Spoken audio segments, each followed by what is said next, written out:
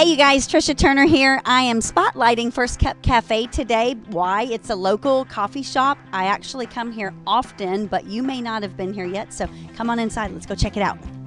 All right, you guys, I am inside First Cub Cafe now. If you don't know where we are right off of 359 and Fry Road. Monarch Title is located right down the way. La Hacienda is on the other side. This place has been here for how long? About 3 years? A little over 3 years. Yeah. Okay, a little over 3 years. Amazing. They have a little room that you can go in there and have small conferences at. They have a whole lounge area that you can sit in here. They also have food. So tell everybody a little bit about your favorite thing here. What do y'all specialize in?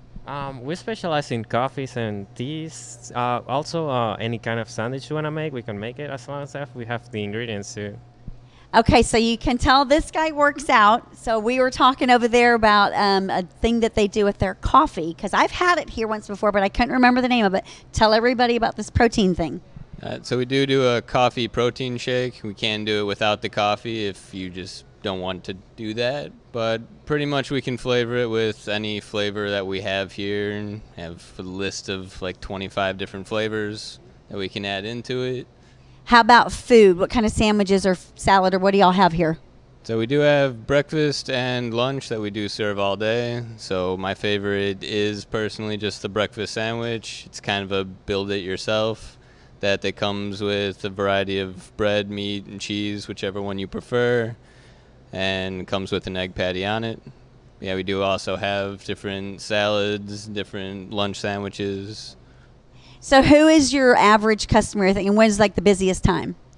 Busiest is definitely the morning. So we get a lot of the schools around here, so you have people rushing into work, but definitely a lot of the teachers in the area come through here. We serve to a lot of them. And then mostly throughout the day, it's a lot of small businesses. Like you said, we have the conference room here that you can reserve out that room. So we have a lot of small businesses come in for have their meetings. A lot of people that have like home businesses, so they don't have their own office. It's good for them to be able to get in here and have a space for themselves. And then just a lot of people that work from home that need to get away from the home, so they're not distracting themselves. So to get a lot of that, a lot of students studying throughout the day. It's mainly where our customers are. It's a good place to hang out, you guys. Thanks for having me, y'all. Thanks for coming. Thank you. Yeah, thanks for coming. Bye, y'all.